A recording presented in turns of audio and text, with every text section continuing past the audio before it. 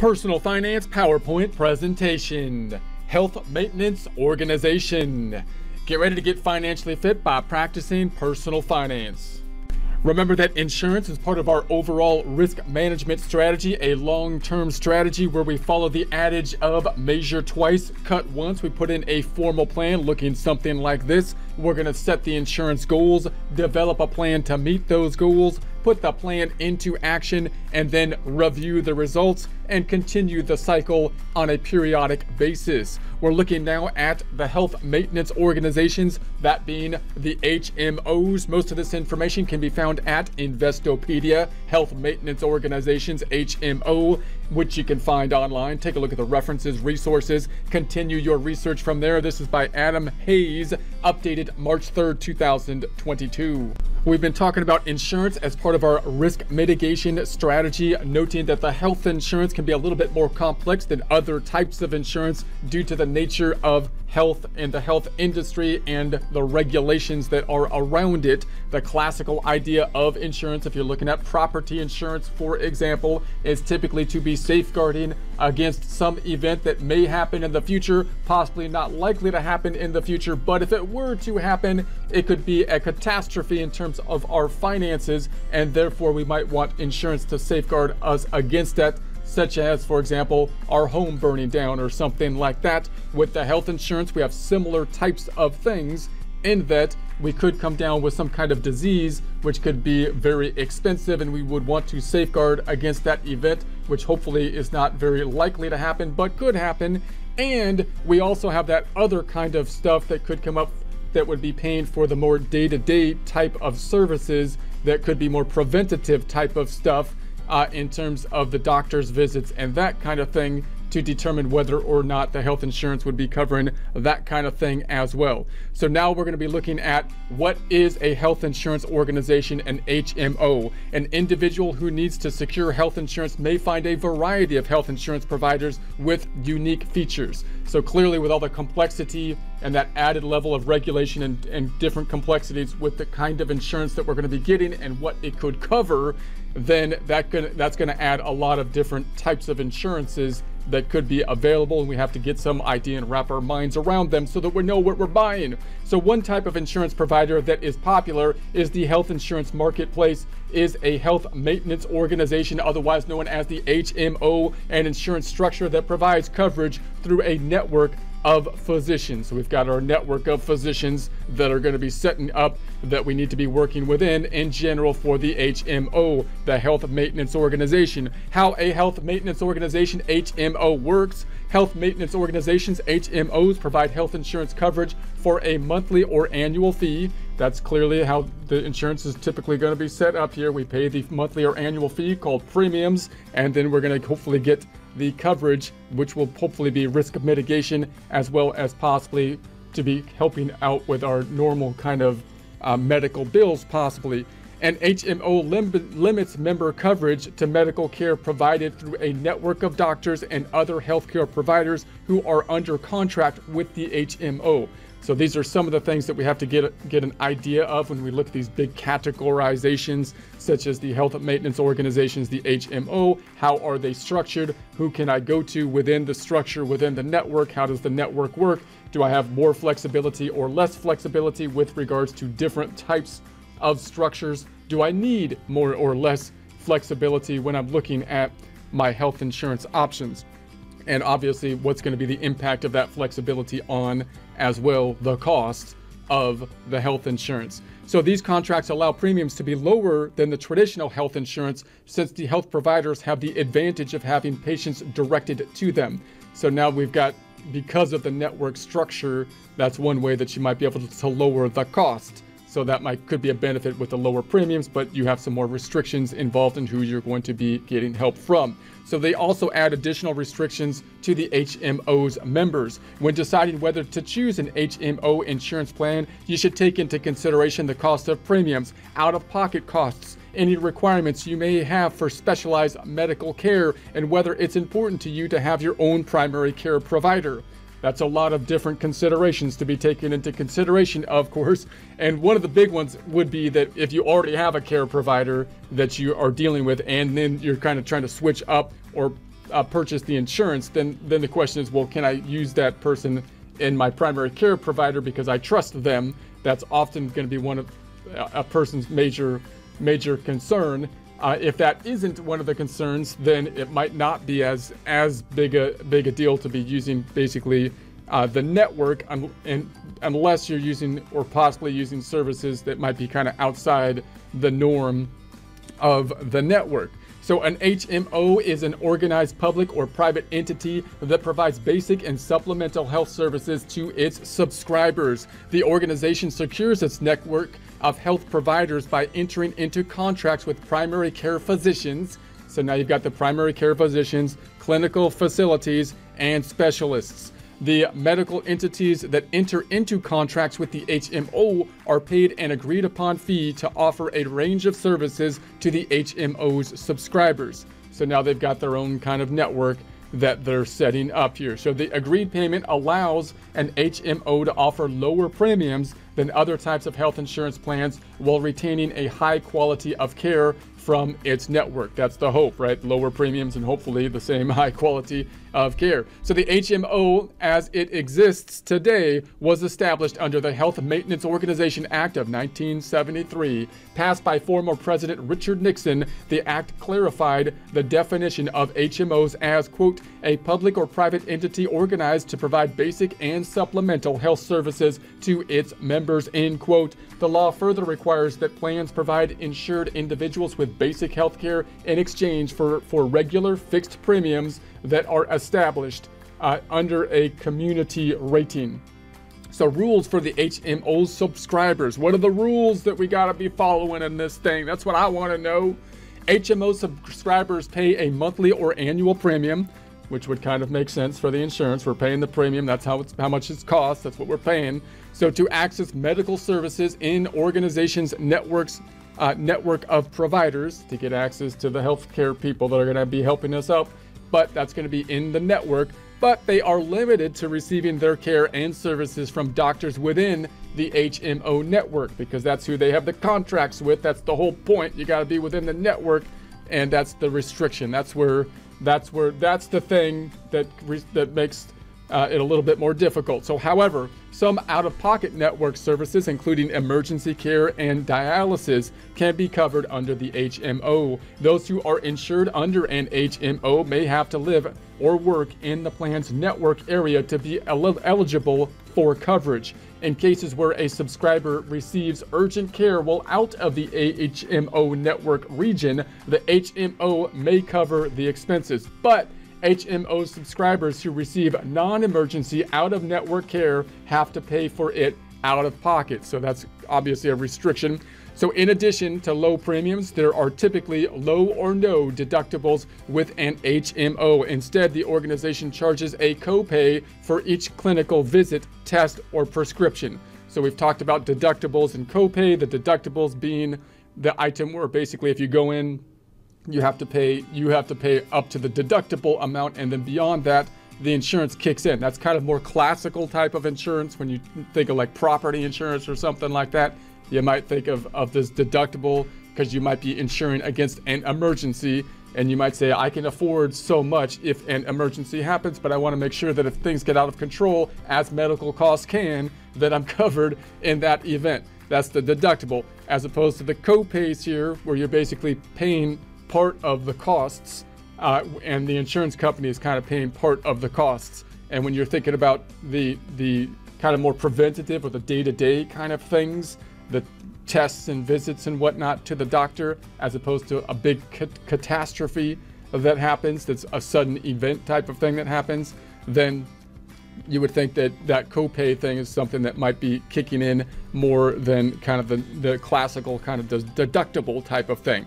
So the copays in HMOs are typically low, usually $5, $10, or $20 per service. So notice we're not being represented here with the copays as like a percentage. So they're not saying, you know, for these certain things, which is the clinical visit, a test, or a prescription, they're not saying we're just going to say that you have to cover 20% of it or something like that. They typically have the dollar amounts that are kind of laid out.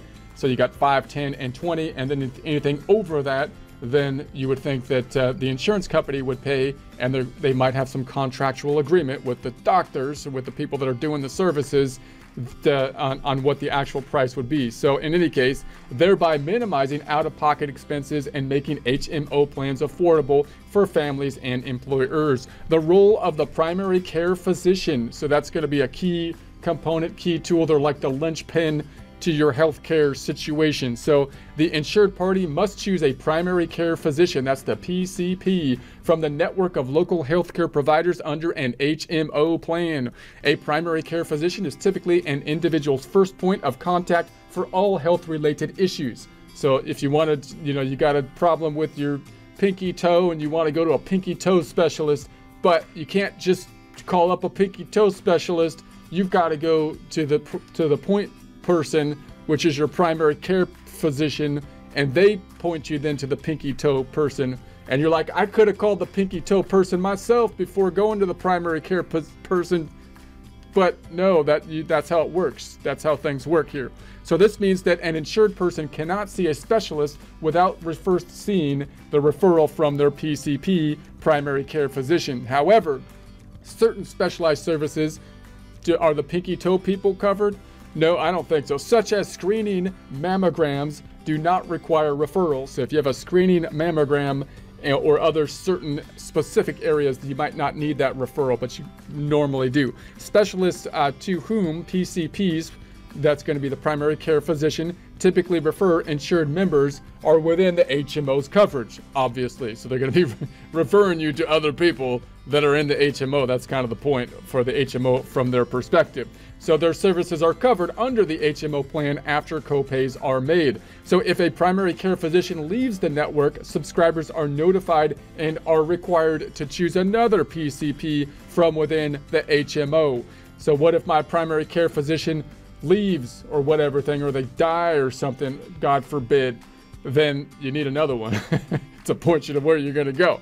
So HMO versus preferred provider organization, the PPO, this is the major two kind of components. You could have hybrids between these two and so on, but usually we're talking HMO versus the PPO.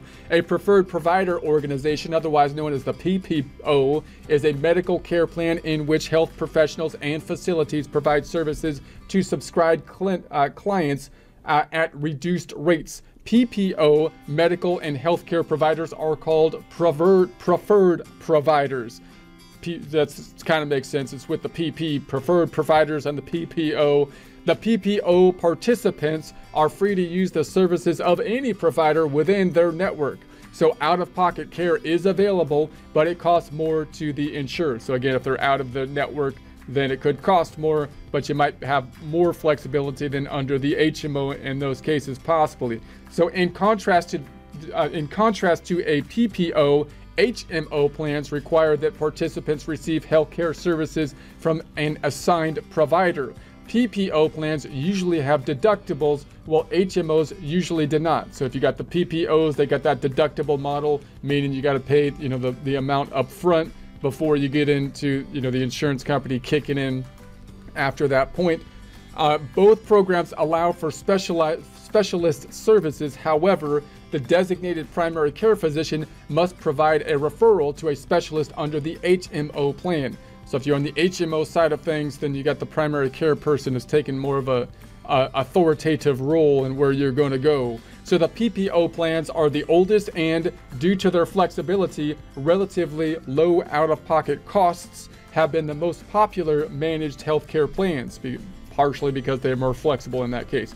That has been changing, however, as plans have reduced the size of their provider network and taken other steps to control costs. So we got the HMO versus the point of service, the POS. A point of service, that's a POS plan, is like an HMO in that it requires a policyholder to choose an in-network primary care doctor and get referrals from that doctor if they want the plan to cover a specialist's services. A point of service, that's the POS plan, is also like a PPO, so it sounds like kind of a hybrid thing here. Now we got some hybrid stuff going on. It's kind of like a PPO in that it still provides coverage for out-of-network services, but the policy holder has to pay more for those services than if they used in-network providers. However, a POS plan will pay more towards an out-of-pocket network service if the policyholder gets a referral from their primary care physician than if they don't secure a referral. So you got a little bit from both here. They're trying to get the best from both worlds here. Is that possible? I don't know, but that's the attempt, it looks like. So the premiums for a POS plan fall in between the lower premiums offered by an HMO and the higher premiums of a PPO, which is what you would expect, because of course the reason that the PPO and the HMO are the way they are is to give the kind of benefits they have, including the reduced premiums that are typically there for the HMO. If you start to give more flexibility, you're leaning more towards the PPO, which you would think would cost more. So you would expect the hybrid of the POS to be somewhere in the middle in terms of cost.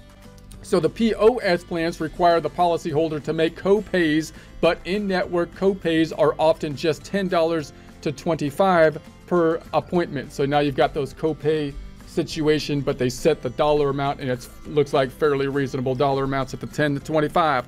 POS plans also do not have deductibles for in-network services, which is a significant advantage over the PPOs. Also, POS plans offer nationwide coverage with benefits patients who travel frequently. So if you're traveling all the time and you're outside of your network, that becomes a problem if you got to find someone that's in your network when you're having the problem, and the POS may be an option in those instances. So a disadvantage is that the out-of-network deductibles tend to be high for POS plans, so patients who use out-of-network services will pay the full cost of care out of pocket until they reach the plan's deductible. So clearly, again, it's going to be somewhere in between in terms of the pros and cons. However, a patient who never uses a POS plan's out-of-pocket network services would probably be better off with an HMO because of its lower premiums. So in other words, if you're not going to be using the benefits of the POS, which is trying to get kind of the best of both worlds, and you're okay, meaning with working within the network, it might be cheaper to have the HMO, because that's the point of the HMO, to kind of be cheaper by having the more restrictive network. Advantages and disadvantages of the HMOs.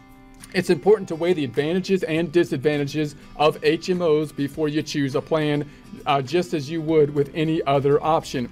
So we've listed some of the most common pros and cons of the program below. So advantages of the HMO. So the first and most obvious advantage of participating in an HMO is the low cost. That's the point. They're trying to get the network. They're trying to restrict things. They're trying to cut down the cost so they can lower the premiums. So you'll pay fixed premiums on a monthly or annual basis that are lower than the traditional forms of health insurance. These plans tend to come with low or no deductibles, and your copays are generally lower than other plans. So you don't have that kind of deductible situation as much, and you got the lower copays for your normal kind of visits and so on, which are set amounts that tend to be reasonable. It looks like lower than other types of plans, which is nice. Your out-of-pocket costs will also be lower for your prescriptions. Billing also tends to be less complicated for those with an HMO. That's good, because the billing in healthcare is just absurd. It's absurd. So there's also a very good likelihood that you'll have to deal with the insurer itself.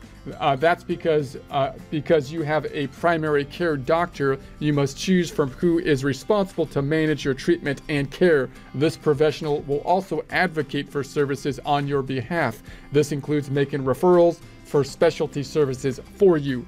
So the quality of care is generally higher with an HMO. The reason is that patients are encouraged to get annual physicals and to seek out treatment early. So you might have that primary care physician being maybe more active, possibly, to help you to do that preventative care kind of stuff and check things out. Disadvantages of the HMOs. If you're paying for an HMO, you're restricted on how you can use the plan. You'll have to designate a doctor who will be responsible for your healthcare needs, including your primary care and referrals. So you're kind of dependent on the one point person, that primary care physician, which, you know, hopefully they're a good one, because they're going to be the ones that are going to be pointing you everywhere else, which is kind of a little bit restrictive at the same time.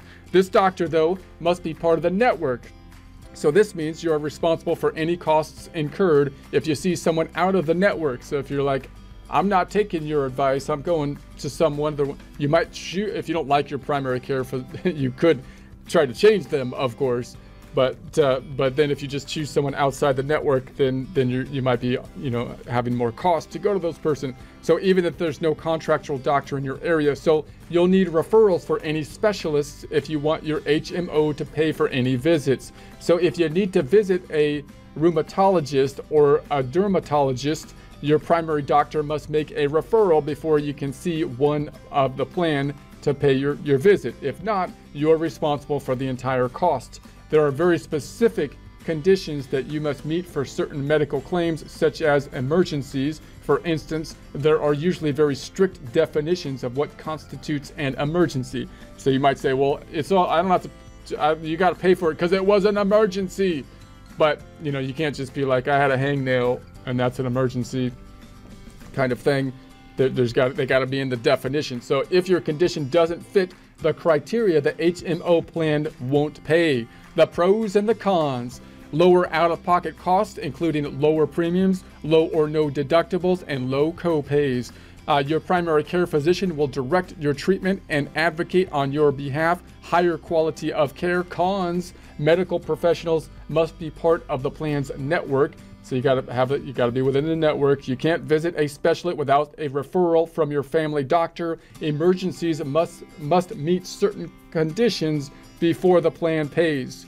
What do you mean this hangnail isn't an emergency? I'll have you know, do you know the pain that this thing caused me? What is an HMO insurance? HMO, Health Maintenance Organization. Insurance provides covered individuals with health insurance in exchange for monthly or annual fees. People pay lower premiums than those with other forms of health insurance when they visit a doctors and other providers who are part of the HMO's network. What are HMO examples? Almost every major insurance company provides an HMO plan. For instance, Cigna and Humana provide their own versions of the HMO. Aetna also offers individuals two options, including the Aetna HMO and the Aetna Health Network Only plan. So what are the benefits of an HMO? The main benefits are cost and quality of care. People who purchase HMO plans benefits from lower premiums than traditional forms of health insurance. This allows insured parties to get a higher quality of care from providers who are contracted with the organization. HMOs typically come with low or no deductibles and only charge relatively low co-pays. HMO participants also don't need referrals to get specialty services such as mammograms. What is the difference between an HMO and health insurance? Coverage under an HMO is generally pretty restrictive and comes at a lower cost to insured parties. Traditional health insurance, on the other hand, charges higher premiums, higher deductibles, and higher co-pays. But health insurance plans are much more flexible. People with health insurance don't need to have a primary care physician to outline treatment. Health insurance also pays some of the costs for out-of-network providers. Why do HMOs have a bad reputation? There are several restrictions for those covered under HMOs, which is why these plans have such a bad reputation. So a lot of people, when you talk about HMOs, are going to say, you're restricted to the network and so on. So there's pros and cons, of course, to the network. The whole point of the network and the restrictions is to try to lower the premiums, but the restrictions will, of course, be a downside to it. For instance, HMOs only allow insured parties to see individuals in their own network, which means they are responsible for the full amount of a visit to any doctor or specialists outside this group.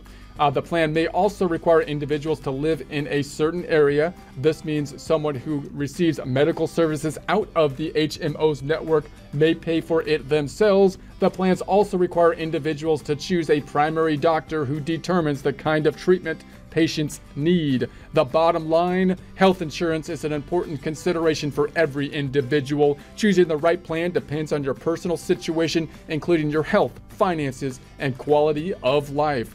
You can choose from traditional health insurance, such as the Preferred Provider Organization or the HMO, also known as the Health Maintenance Organization. The HMO provides insured individuals with lower out-of-pocket costs, but more restrictive conditions, including the doctor you see.